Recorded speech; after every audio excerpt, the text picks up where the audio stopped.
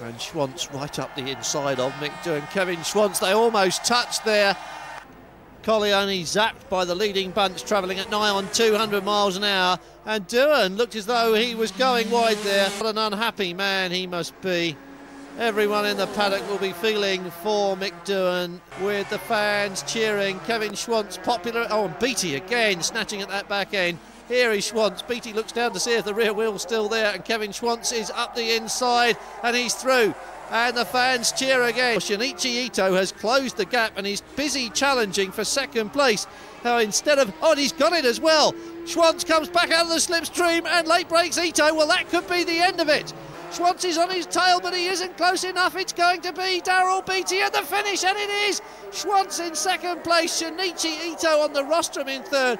Kevin Schwantz, you can see, has beaten his championship rival.